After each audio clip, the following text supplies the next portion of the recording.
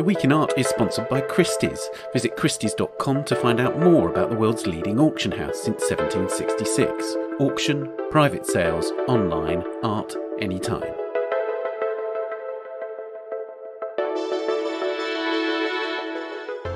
Hello, it's The Week in Art. I'm Ben Luke. This week, after 4 long months, art galleries are open again in England. We visit some of the shows and talk to the artist Idris Khan.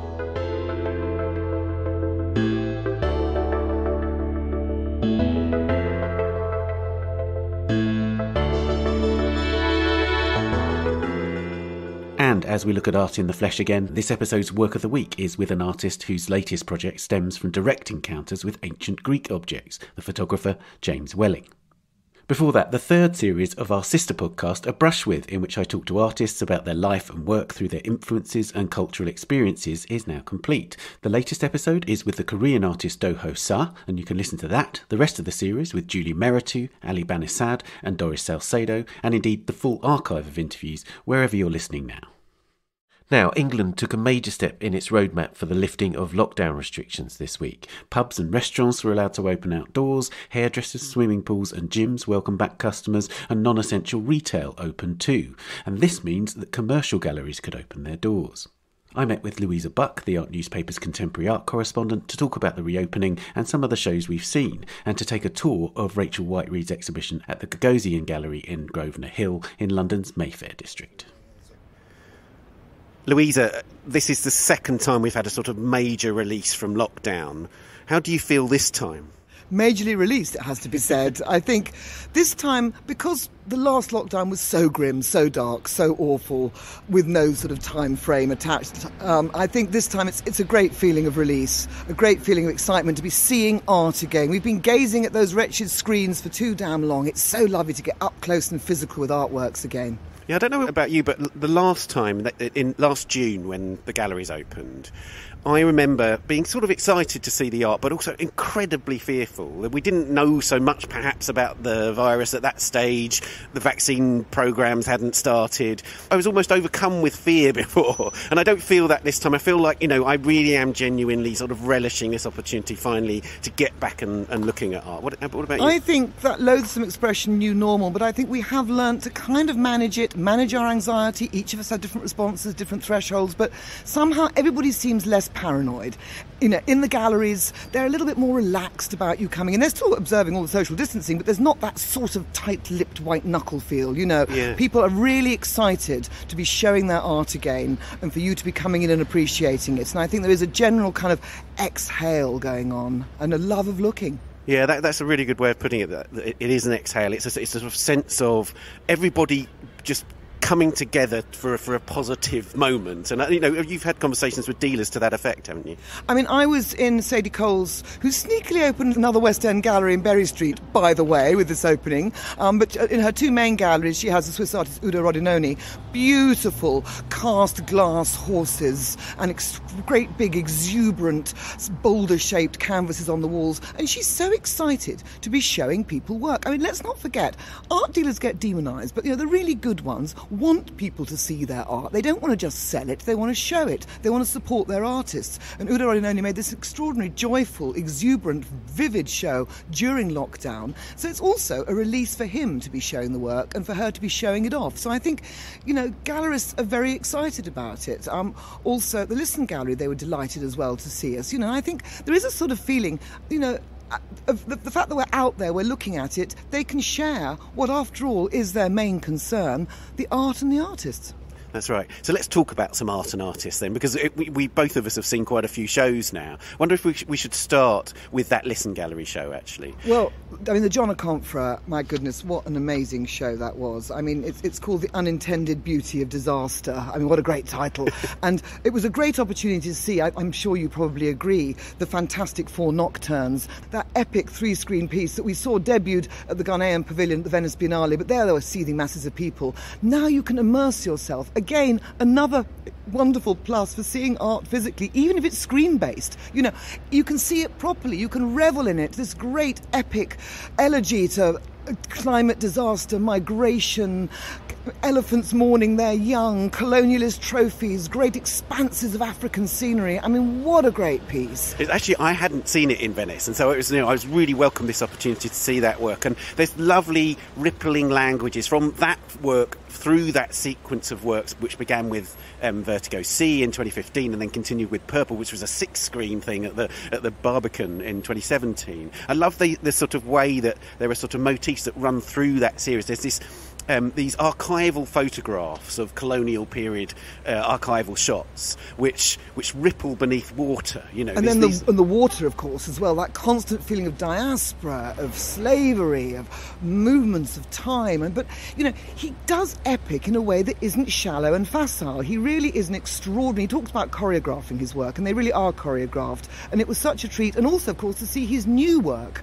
that we made during lockdown, Triptych, which is just an extraordinary foray into portraiture. Again, 3 screens, filmed in Bahia, Salvador, of just the multiplicity of wonderful faces focused around the Black Lives Matter protests, but celebrating diversity, but also with a searing undertow as well. Yeah, I mean, and that piece is wonderful because it follows the structure of this jazz classic, a kind of civil rights era jazz classic, which is a sort of in 3 parts. And in the middle of that, you have this extraordinary sequence where the singer Abby Lincoln just basically screams for a period of a couple of minutes, and it's accompanied by these sort of slowed down dancing figures on the screen. And it's a moment of, on the screen, a kind of celebration, but in the music, this kind of lacerating scream, in a quite extraordinary moment.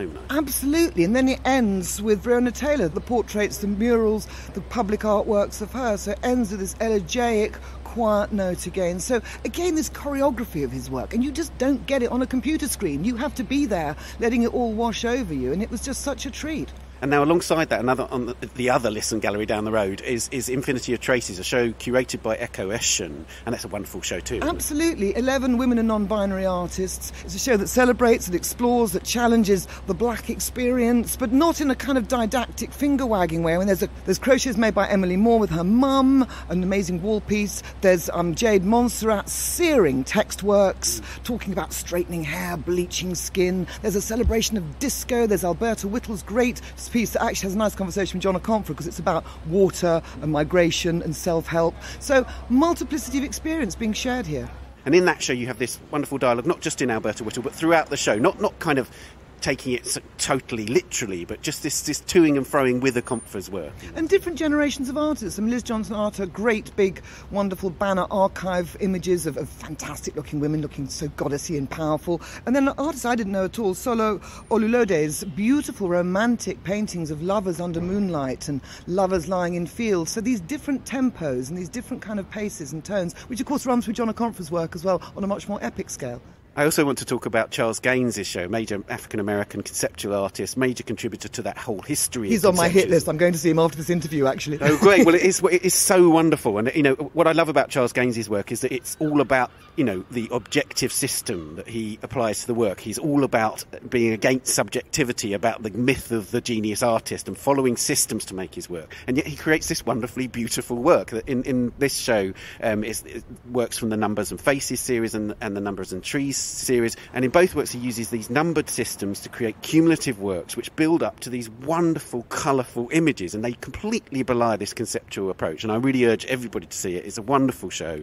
And down the road from that I actually visited Robert Mangold's Pace show. This was one of the things that really struck me about how different it is to be looking at art all of a sudden, is I was looking at Robert Mangold's work and I was looking at these moments where paint seeps in from one field of colour into another and just becoming so sort of almost fetishistically loving towards it, just loving the physicality of paint. It makes us really look afresh, even battle-scarred veterans like us, I mean, even with Udo Rodinoni, I looked and saw his wonderful handprints and his footprints in the paint. And then there's a great show of Robert Rauschenberg and not Vital at Thaddeus Ropac, and Rauschenberg, these beautiful nightshades and phantoms they're called, and it's brushed aluminium and ink and brushed aluminium and mirrored aluminium, and these beautiful shadowy yellowy spectral photographs he actually took himself, they're not found images, on these shiny, ghostly backgrounds, all slightly filtered through one's COVID experience of sort of reality being just out of one's grasp, and the not vital portraits with these painterly auras around them. And I was really revelling in the paint strokes. You know, you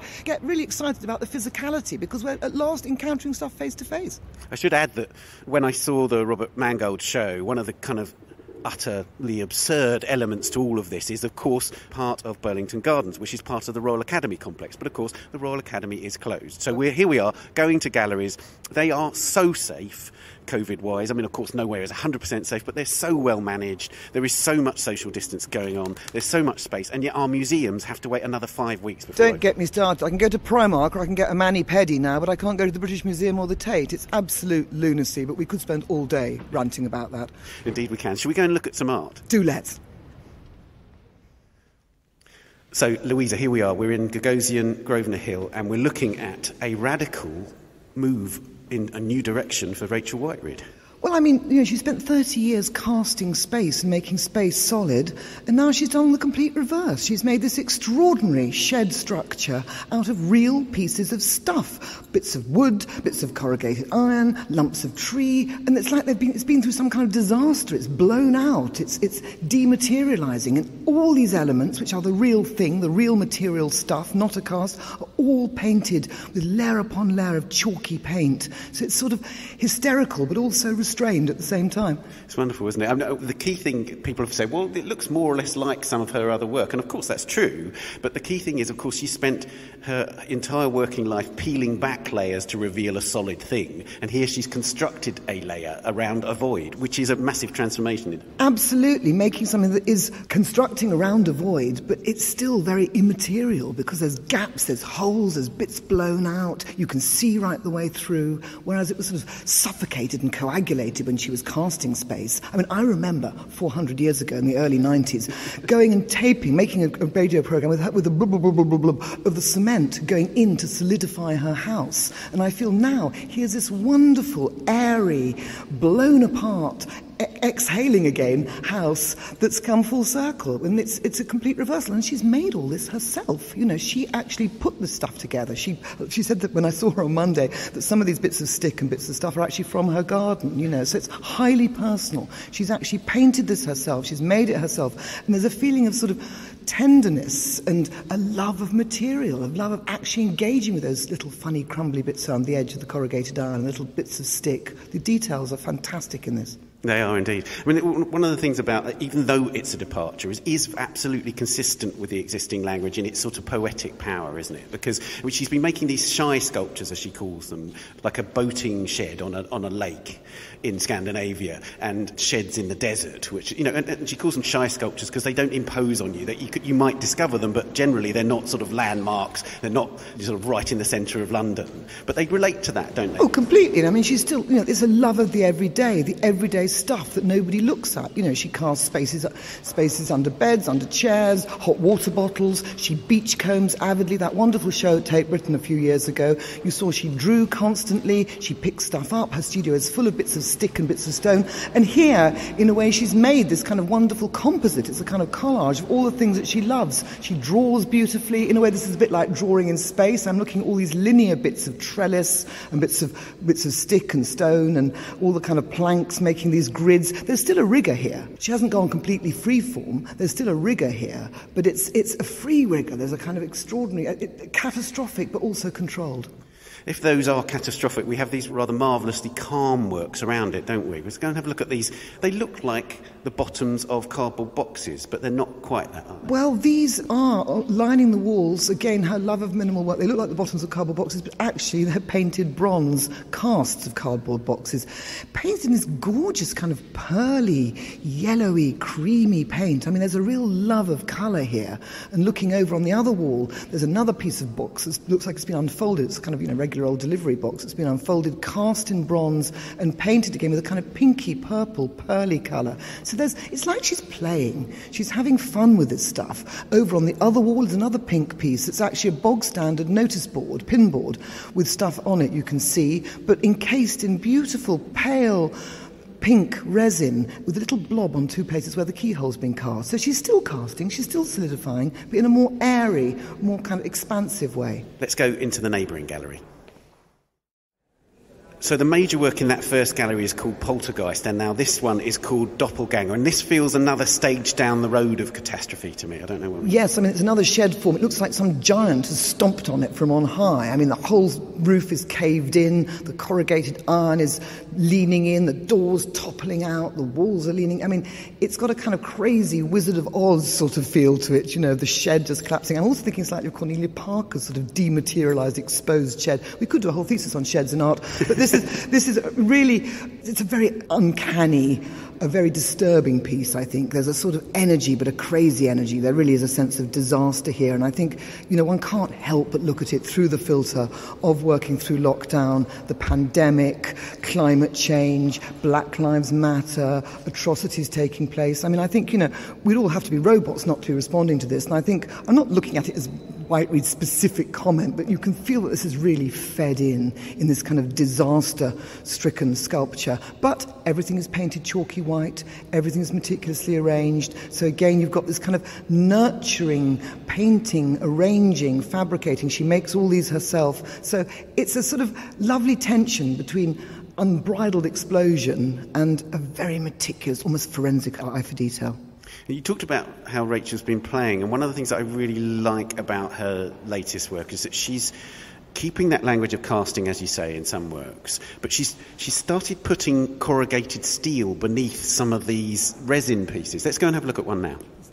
This is particularly beautiful, isn't it? It's these kind of triptych, these three slim, tall, rectangular panels, which is a cast of a window in resin with the corrugated iron behind it. So you've got this sort of lovely, subtle play of light in a gorgeous kind of grey blue. I mean, it's quiet, it's lovely. It's like a winter's sunny day blue, almost, like it's kind of slightly filtered light. And it's called Untitled Snow, this piece. And Rachel's so good at titles, right? I mean, you know, Untitled Snow, just giving you enough of a hint of a means of interpreting the work. And then, of course, this corrugated steel beneath it takes on the quality of drifts of snow.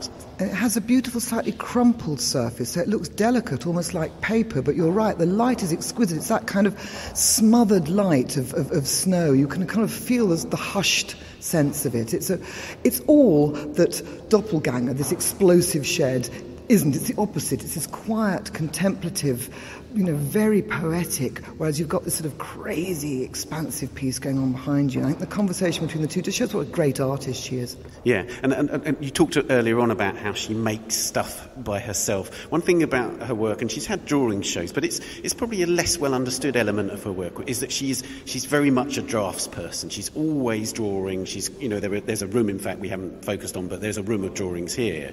But there's these works which she calls night drawings, which I just think are so spectacular. Exquisite. And I mean, let's not forget the one we've just been looking at. The snow has a very painterly feel, you know, the colours, the forms. I mean, she's a very rounded artist, but these are absolutely stunning. They're made from papier-mâché, and again, this is a sort of, definitely has an element of environmental concern about it. She's, you know, using recycled materials, and she's been doing that increasingly in recent years. But here, the papier-mâché is painted black, and then she's created these sort of dotted forms over the top, and of course, what you see is constellations. You see constellations, but you also see spores, you could see viruses, you could see contamination. The cast, again, you can see the imprint of a grid of windows or of some kind of sense of underlying structure. I mean, there's always a rigour there, but these are very, very evocative, aren't they? You're right, the constellations, but they're sort of slightly contaminating as well. Maybe I'm just reading it through a COVID filter, but they're complex, they're rich, and as you say, they're recycling the material, but using it in a very sensuous and very kind of emotionally charged way. Now, you don't often think of Rachel's work as having a great deal of humour in it. Actually, she's a very funny person, and there is a subtle strain of humour running through her work. So when you see a work that's called Untitled Crinkle Crankle, you know, that's probably the most obvious example of that in the show, and it's a curious work, isn't it? It is, with the shiny corrugated iron again underneath the resin, and it's got a crinkly crankly surface. I mean, it is all crumpled, reflecting the light beautifully. It's quite exuberant, but restrained again because it's encased in the resin, these 3 panels. And in a way, Crinkle Crankle's looking at Doppelganger, which could say crunch. You suddenly get all onomatopoeic on you. But no, I mean, I think that the work has a lightness, it has a humour, it has a seriousness. It can still be funny and serious and important and full of gravitas, but also just not po-faced. There's not finger-wagging going on here. Even though it talks about environment, it talks about the world that we've lived in for the last decade. I mean, Whiteread has had an incredibly productive lockdown. I mean, look what's come out of it. Yeah, that's great. I mean, on a brush with the interview I did with her for our sister podcast, she talked about poetry, and she talked about this idea of 2 words touching. And I thought that was a very evocative statement almost about her own work, actually. She has the ability to make major statements with very little and with just a lot of thought and a lot of care, doesn't she? Absolutely, yes. And one thinks of, 30 years of her work was solidifying space, basically. Suddenly a light switch became epic and reversed. I'm just looking here at the sort of poetic conversations between the little frilly edges of corrugated steel, the branches, the grids, the nature, the culture. It's almost like a kind of visual syntax taking place. And I think this thing about words touching is absolutely beautiful. And yes, the touching, the surfaces, everything is considered here. This is not, this crazy piece, Doppelganger, may look like some kind of cataclysm's happened, but every minute bit of it is carefully considered, like a poet would polish words and syntax.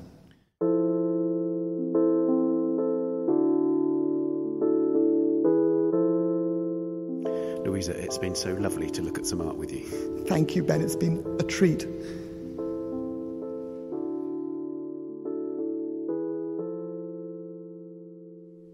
Rachel Whiteread's exhibition, Internal Objects, is at Gagosian in Grosvenor Hill until the 6th of June. To find the dates of the other exhibitions we mentioned, visit the gallery's websites, and do remember you need to book your visit in advance. In a moment, I talk to the artists Idris Khan and James Welling, but first, here are some of the top stories on the Art Newspaper's website. This week marked the 2-year anniversary of the fire that ripped through Notre Dame in Paris on the 15th of April 2019. In a report by Vincent Noss, the site's chief architect Philippe Villeneuve said that although the fire caused major damage to the cathedral, it could have been much worse. He added that despite delays caused by COVID-19, the Parisian landmark is on schedule to reopen by the target date of 2024, in time for the Olympic Games in the French capital. Re-emerging as a force in New York's Chelsea neighbourhood after a 2-year $20 million renovation, the Dear Art Foundation will reopen this Friday, writes Nancy Kenny.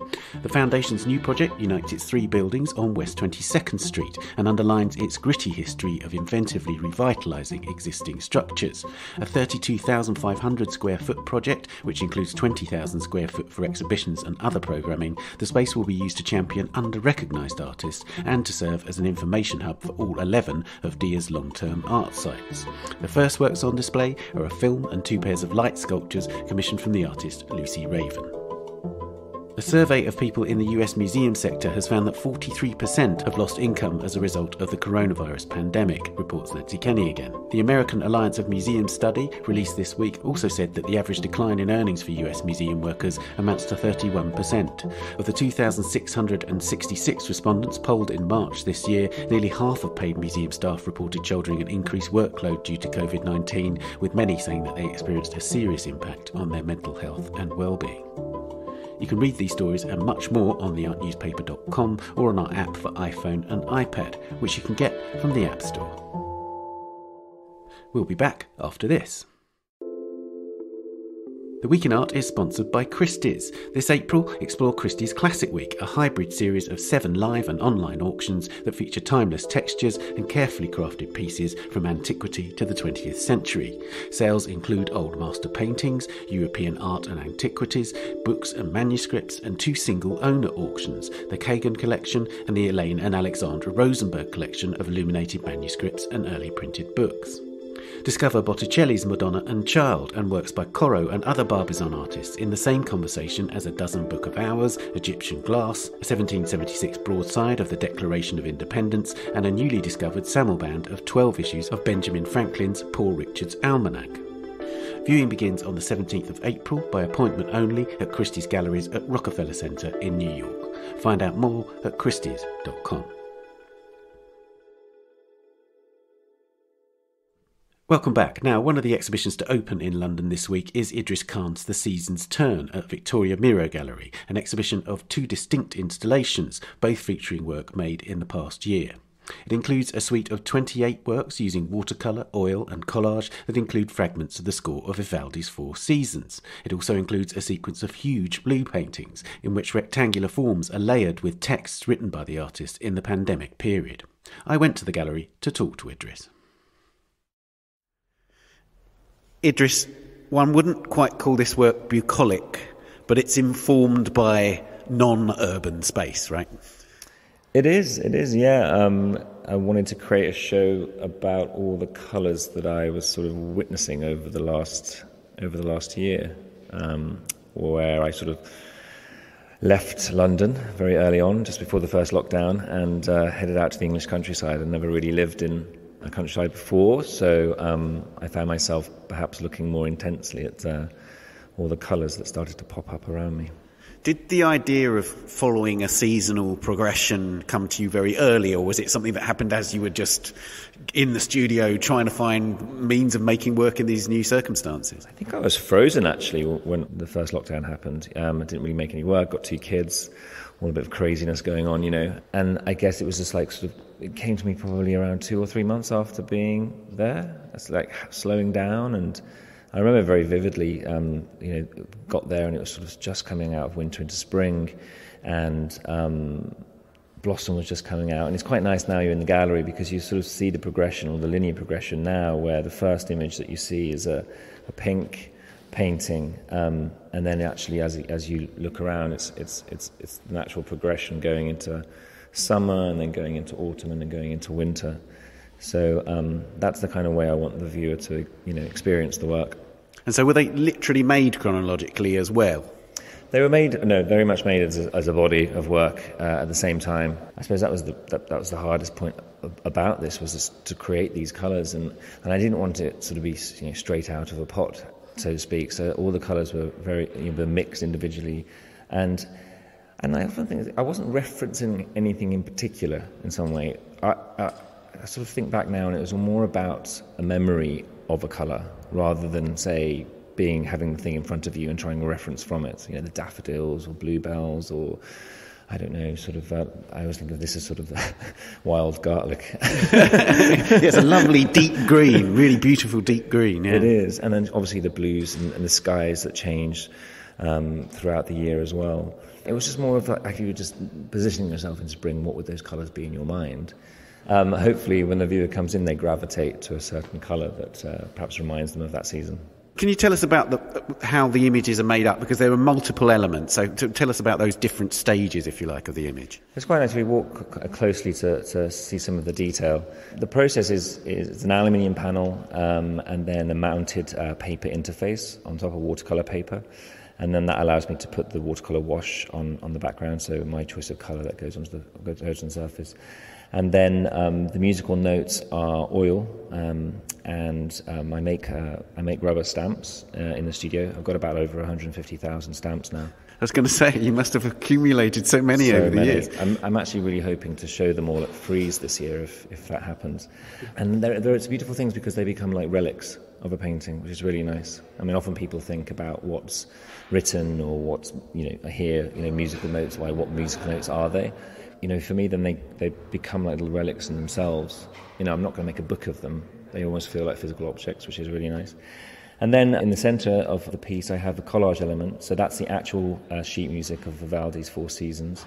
And it's really lovely in the studio because I've got them all over the floor, literally books and books and books of just painting this sheet music with different colours.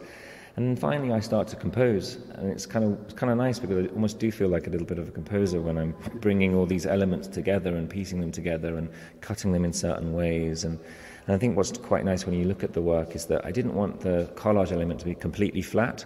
I wanted it to have a bit of movement, a bit of energy. And then what's nice is that the actual cut line between the two sheets of paper becomes quite important because of that shadow. And as you look around the room, they sort of create their own rhythm within each work. And what's quite lovely as well is leaving this band of pure colour at the bottom. So if you can imagine stamping, almost 3/4 of the whole piece, and then leaving this band of colour. So that's what continues around the room. That also changes, and that's kind of nice to keep that freshness of just the colour itself. Yeah, it's sort of it's almost like the air in the piece, and you kind of need that, don't you? When you've got so much density, there needs to be some air in it, and there is a sort of lovely feeling of a kind of spatial organisation going on here.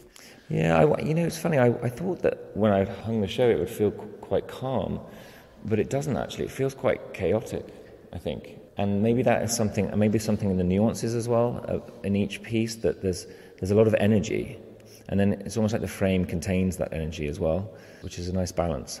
Is it significant that in terms of the papers, you've got some in which the sheet music is on its side? Tell us about that. That's just the playful element of it, but again, it's maybe a nod to abstract expressionism in some way. I mean, like, I think about this. We're sort of looking at a blue one now, and it's lovely how the watercolour acts on the sheet music, because obviously the sheet music's not there to be watercoloured in the first place. So it absorbs it very differently, and you never know what you're going to get. It's completely different each time when you apply the watercolour. So then it leaves these kind of strange, wonderful bleed marks on the paper, and that one where it's on its side almost feels a little bit like a Barnett Newman, like a line through a Barnett Newman. I was going to say they're zips, aren't they? Yeah, they really do feel like that. And I think I was probably conscious of that when I was making them. It's like, it's quite nice to have a nod to the past in some way, and I think it's just playful. It's just what works on the page, and then using sometimes I'd use 2 sheets, sometimes I'd use 3. It's just whatever the balance works with the background. It's quite lovely how some of the collage elements almost feel like they're sort of falling into the paintings, and some of them sit quite abruptly on top. But yeah. I was wondering if, in terms of your text pieces, one of the key things about them is, again, that density of the text makes them unreadable, and likewise with the music here, right? So if you sat down at a piano with these works of art in front of you, you couldn't interpret the music. Well, I suppose it's harder for the music actually to be completely eradicated. With words you sort of go on, and I suppose the patination, it gets more unreadable and unreadable, whereas the music seems to sort of sit in front of it a little bit. It's very hard to keep going. I don't think it'll be too heavy, if you like. So there's a lighter feeling to these, and maybe more of a heavy presence with the word paintings. And can you talk more generally about the way that you've used music? Do you use music because it has that kind of abstract resonance, or is there another quality that you're seeking from music to kind of imbue into visual art? There's a lovely quote from Agnes Martin where she said that music is one of the highest forms of abstraction. I suppose that's always been kind of conscious in my mind when using it. It's also a historical reference for me because my mother was a very, very good pianist. So I grew up around music in the house, and that was kind of a vivid memory of her as well. She unfortunately passed away when she was 59, so very young, but I have a memory of all sheet music being all over the floor, and I guess it's kind of a nice link to that, and I guess maybe that's why it keeps repeating in my work. But I think so, and I think it's, obviously if you can't read music, it just has another abstract element, right? So you come to it and you don't know what notes they're making or what sounds they're making, so it's kind of like, it's just another form of abstract language for me, yeah. You talked about Barnett Newman. There are obvious Rothko elements in there, but I'm really pleased you talked about Agnes Martin, because I know you love Agnes Martin's work, and it seems to me that she's this sort of consistent presence in your work. In terms of that, one thing about Agnes Martin that I always find really difficult is when somebody doesn't know her work, trying to explain why it's so wonderful, because you tie yourself in knots trying to evoke it, right? Yeah. And I wonder if when you're making work and Agnes is in your mind, whether you can get closer to knowing what it is about those works that is so special.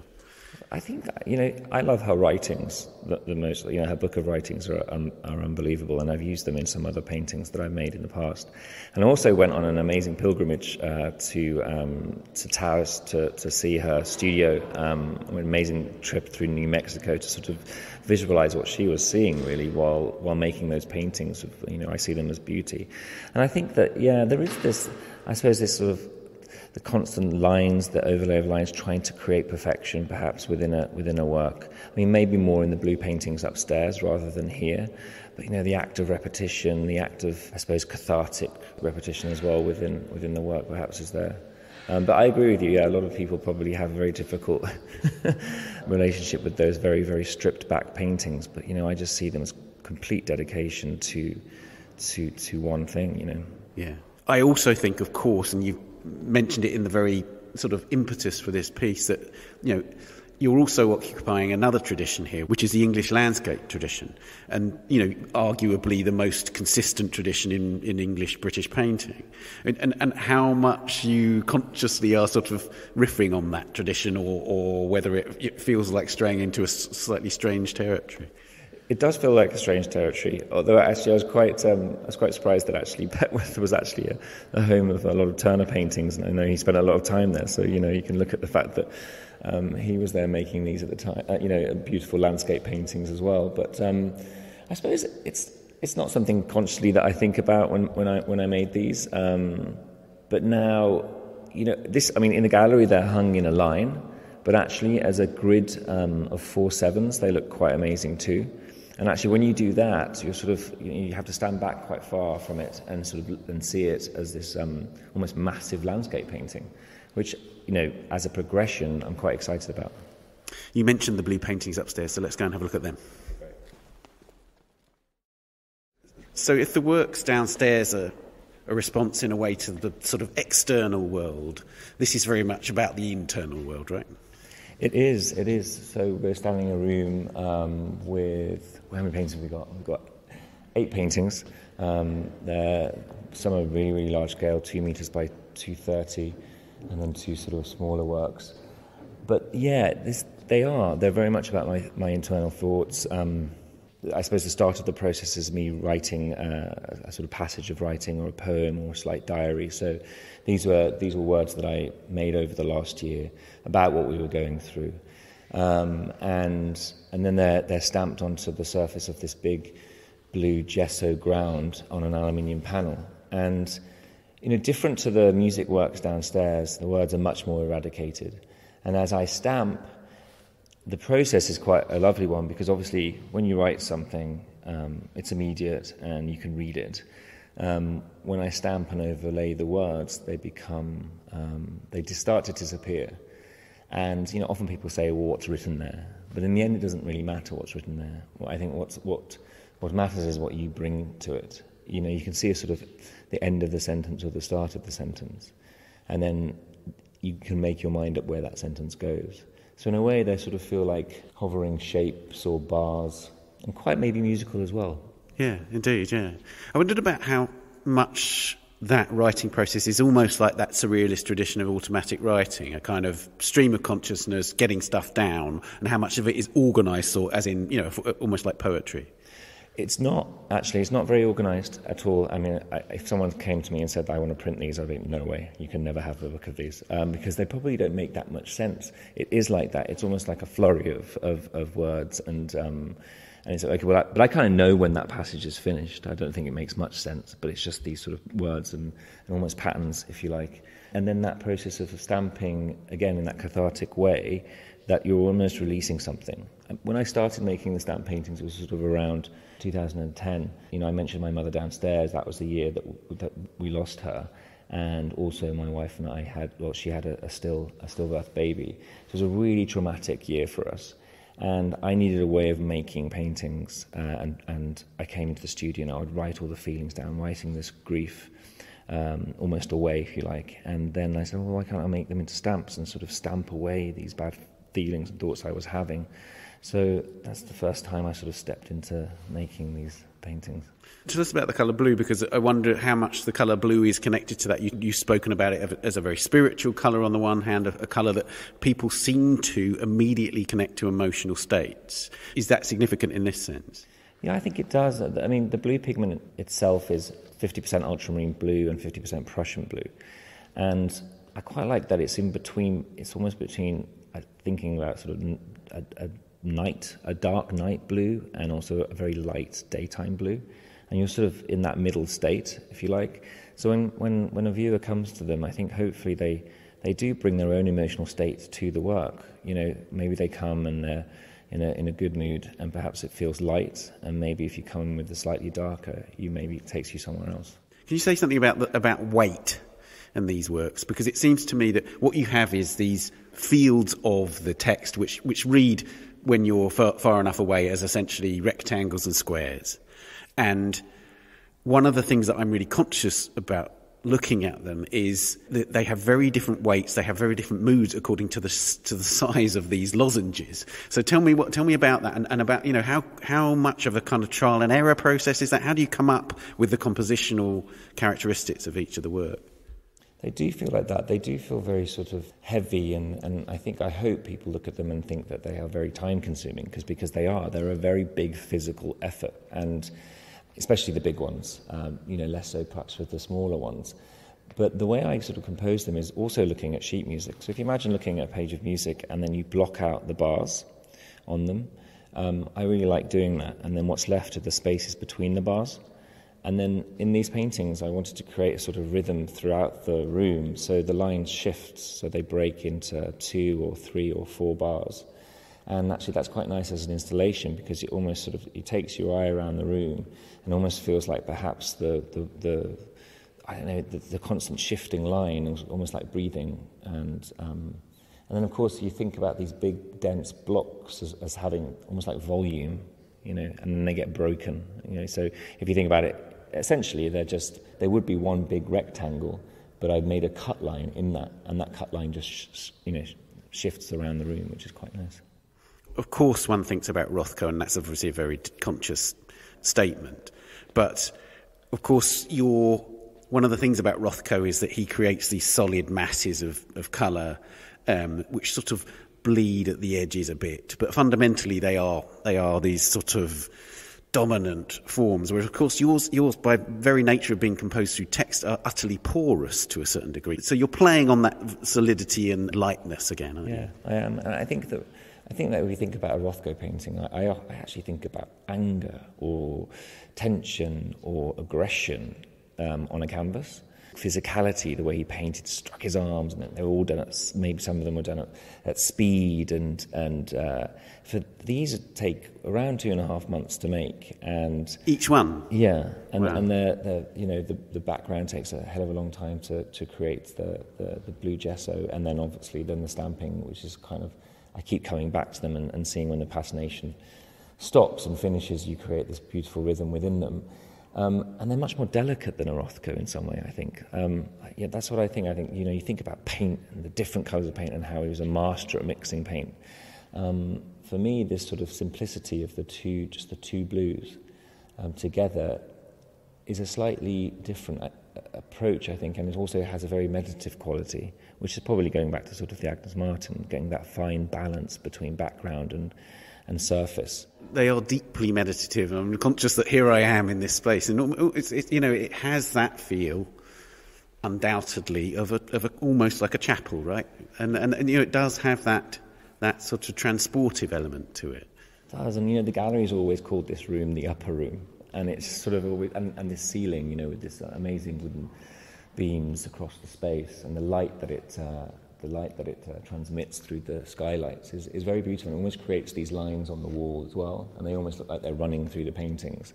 So I was obviously very conscious of the fact that this was my room, and that feeling of calmness. It's very different, as I said, to downstairs, because the downstairs has a slight chaotic feeling with all the colours changing, especially what we've been through over the last year as well, and not knowing where you are, where you were. And up here you sort of feel much calmer in that kind of state of spirituality, perhaps.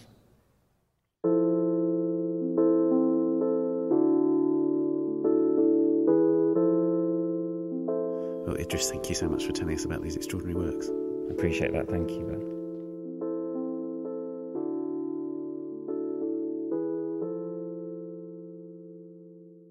Idris Khan's The Season's Turn is at Victoria Miro Gallery in Wharf Road, London, until the 15th of May. And finally, it's time for the work of the week. The artist James Welling has been making photographs using images of ancient Greek and Roman objects and buildings over recent years, and he's chosen to talk about Kore 674, a female statue made around 500 BCE and found on the Acropolis in Athens in the 19th century.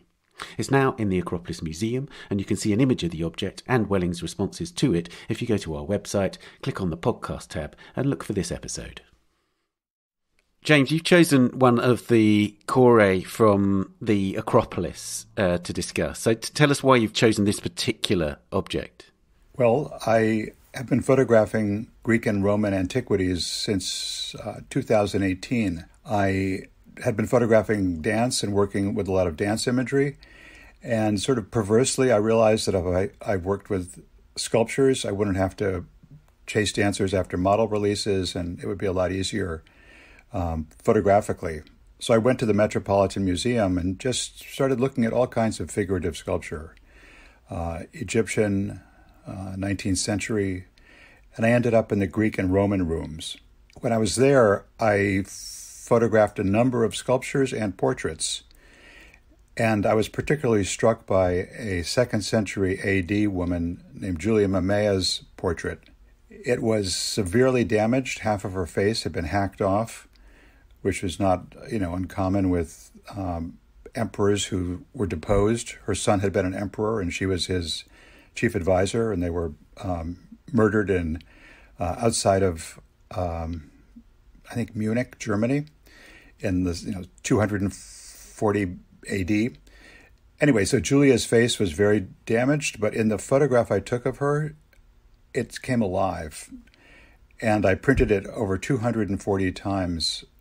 Each print with this sort of handmade emulsion that I'd created seemed to express a different facet of her personality or her intelligence. So that got me extremely interested in figurative sculpture and in faces from antiquity. I photographed a lot of other things, and many of those works, landscape, sculptures, objects, are going to be in a show at the Grand Hornu in Belgium. But about 6 months ago, I started reading up on this group of sculptures called the Athenian chorei, sculptures that were actually excavated in the 19th century from their tomb that the Greeks had created for them in about 400 and something BC, when they expanded the space of the Acropolis by filling in low spots. These sculptures had fallen out of favor, and they served as landfill, so they were actually very well preserved. I'd heard about these archaic sculptures from Charlie Ray. He had talked about this famous kouros at the Metropolitan Museum, and I'd heard Charlie talk a lot about the kouros, which is a similar time to the chorei, the female sculptures. But the kouros are very Egyptian-looking, nude men striding forward. And when I started looking at their female equivalents, I was absolutely astonished because they're wearing Issey Miyake outfits, just incredible crinkle pleats, and just the garments are absolutely stunning. So I actually came in on the what they were wearing, first of all. And I've learned that these sculptures are, of course, famous for history of fashion design. All fashion designers know about them. But I think as artists, we know about the male body, sort of prioritized in a way that these incredible garments that they're wearing don't make an impact in art history the way that the men do. And then I started looking at their hair, absolutely amazing cornrows and tresses and pigtails and all kinds of incredible hairstyles. This is after I'd taken most of the photographs that I would eventually work with for this show in Belgium. So I began to look through my photographs that I'd taken in Athens at the Archaeological Museum and in Oxford and at the Louvre. I went to the Ashmolean Museum in early 2000. And it turned out that I'd been photographing these chorei but had not really looked at them. Ah, how amazing. I knew that I should be covering my bases, so I was taking lots of photographs when I go to different museums, not knowing exactly what will surface. So at a certain point, I became stunned by these sculptures and then started reading about them. And it turned out that at the National Museum, the Acropolis Museum in Athens, these figures, the male and female sculptures, are off limits for photography. There'd be a riot if people were allowed to photograph these 20 or 30 female figures along with their male counterparts. So you have all of these tourists have to put their cell phones away when they go into the rooms with the cori. And I realized that's one of the reasons that I didn't pay much attention to them when I was in Athens, because I was actually only interested in things I could photograph, which seems kind of stupid. Then I looked through the pictures I'd taken at the Ashmolean Museum, and sure enough, there were plaster casts of the cori that I just dutifully photographed. And I began to look at them, and they were not they're hard to photograph. They weren't well lit. They show all kinds of seams and evidence of the casting process. But I began to focus in on this one particular sculpture, which I subsequently learned was Cora 674. She's on the cover of books. She's like probably the second most famous Cora sculpture after the famous Peplos Cora.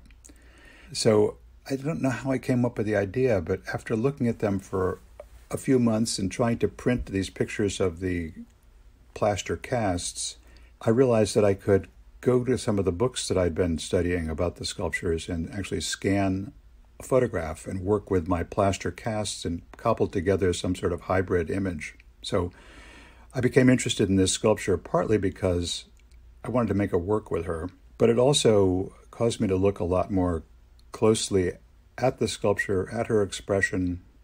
It's damaged. Her eyes are sort of smashed and her face is also disfigured.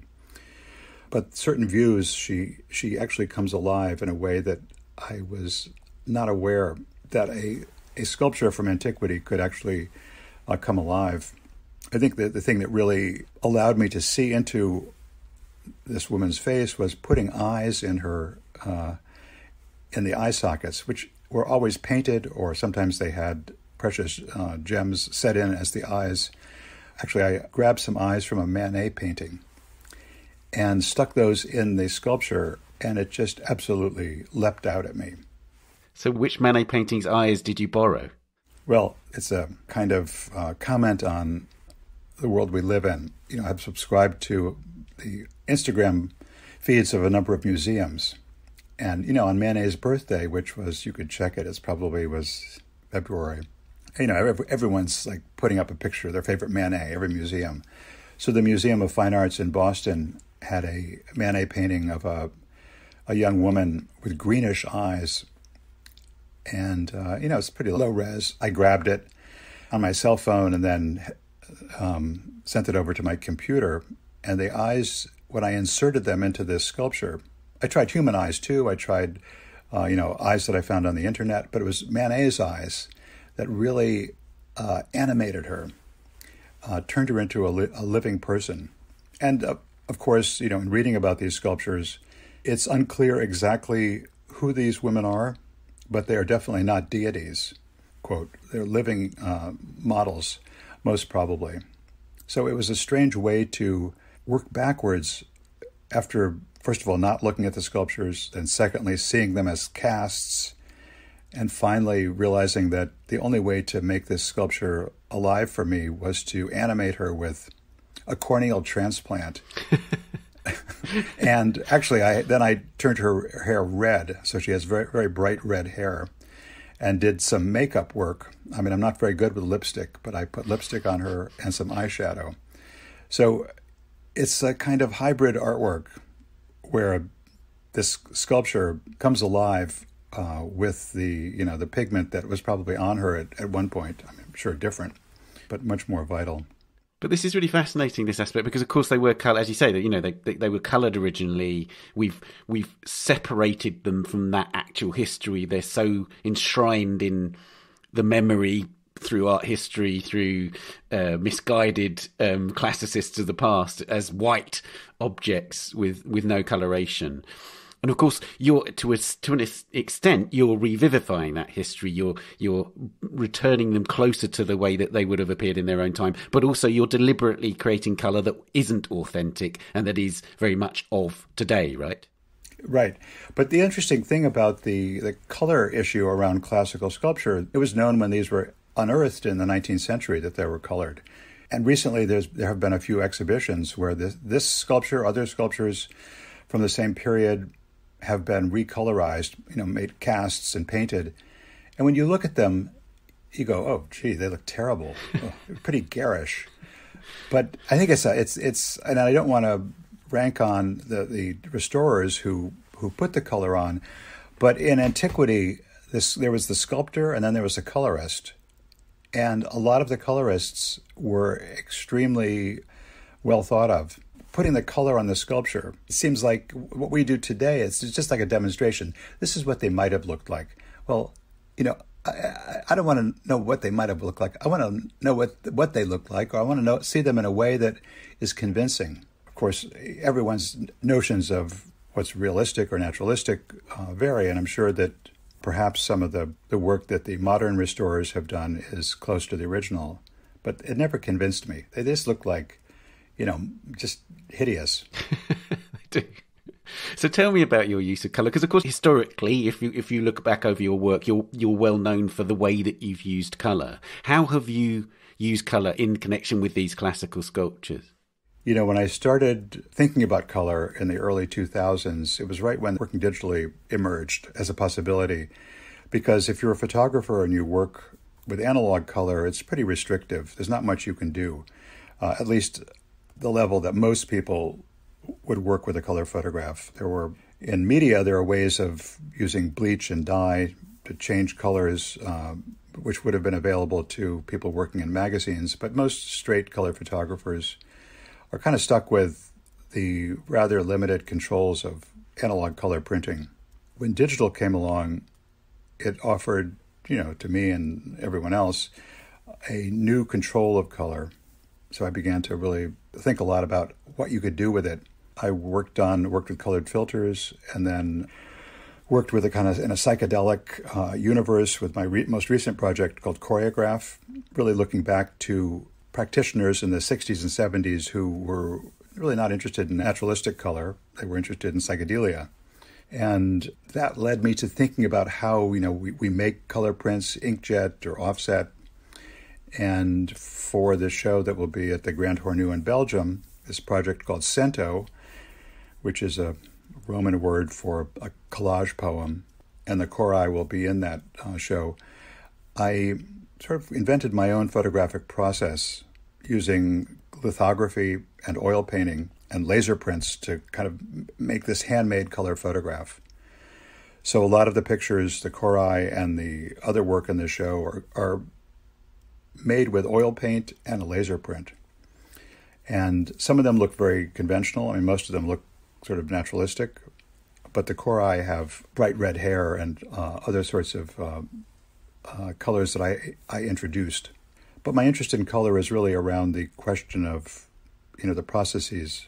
In this particular body of work, I'm really interested in making the work look as if it was printed in the 1930s in a beautiful gravure book. So it really has a printed in a book feeling.